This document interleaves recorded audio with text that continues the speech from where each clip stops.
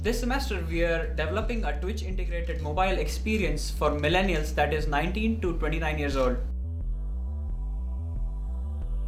What Twitch is all about is a platform allowing gamers to share their experience with millions of people online.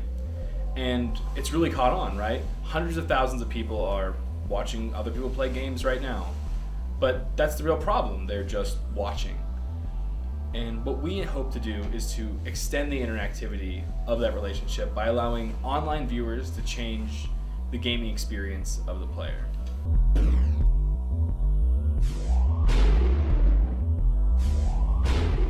We've chosen the genre of action games, keeping in mind community engagement and also our target demographic.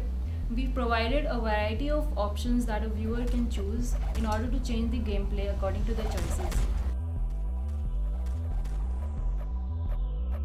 We made a chatbot in our game to retrieve the chat message. It interacts with the Twitch IRC server. It can enter a certain channel. It can also read from the chat and send some announcement to all the viewers. Because our client is Verizon Wireless, we had the added challenge of creating a Twitch integrated game for mobile. Twitch doesn't have official solution for the broadcaster's mobile device, so we used a third-party mobile app called Gusher.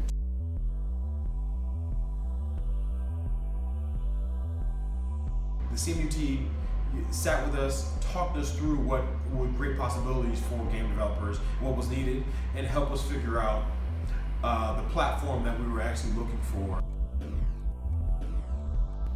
To prove that the decisions that we took were proper, we playtested multiple times during the semester and got a lot of feedback. We decided pretty early on in the project that we wanted to do a low poly Tron inspired kind of theme to go with our hack and slash genre. For the game, we decided that the theme was going to be a human protagonist placed in the midst of a post-apocalyptic city overrun by robotic spiders.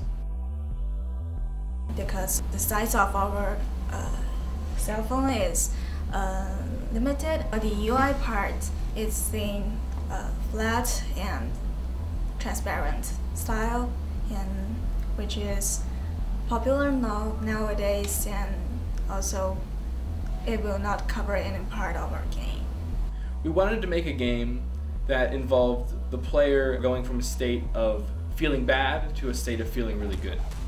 The player is surrounded and outnumbered by many, many enemies, and only through adept use of their abilities and positioning and basic attacks can they upset the enemy horde and achieve victory. By providing such a freedom to viewers, we've managed to provide them with an experience that's not just fun to play but also fun to watch.